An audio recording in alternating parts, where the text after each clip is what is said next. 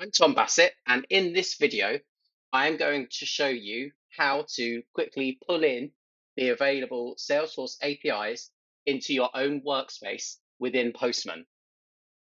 If you haven't already, navigate to postman.com and sign up for a free account to get started.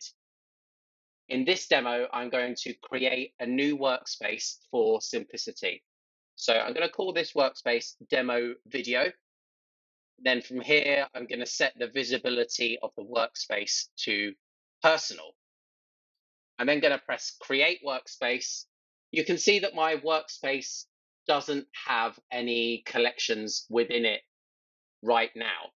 So I want to pull in the Salesforce Platform APIs to get started. So I'm going to search Postman for Salesforce developers.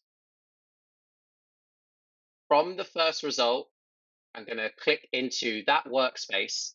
And then from here, you can see that Salesforce provide us with collections for the various different APIs that are available. So for these purposes, I want to grab the par.api version 5. So I'm going to press on the dots, and then I want to create a fork, which is a bit like creating a copy of this. You can see that it's going to go into my demo video workspace, and I'm going to give this a friendly name. So I'm going to call it par.api version 5, and then press fork.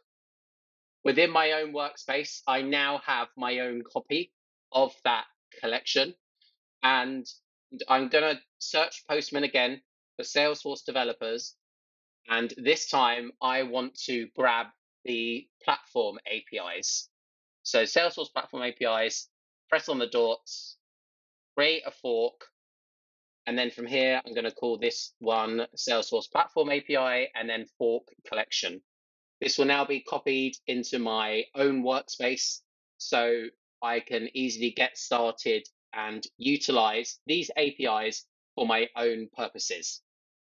And don't forget, when playing with APIs in Postman, to test within a sandbox first to avoid disrupting a live or real Salesforce org. Thanks for tuning in. Don't forget to like, subscribe, and add any feedback in the comments. Thanks.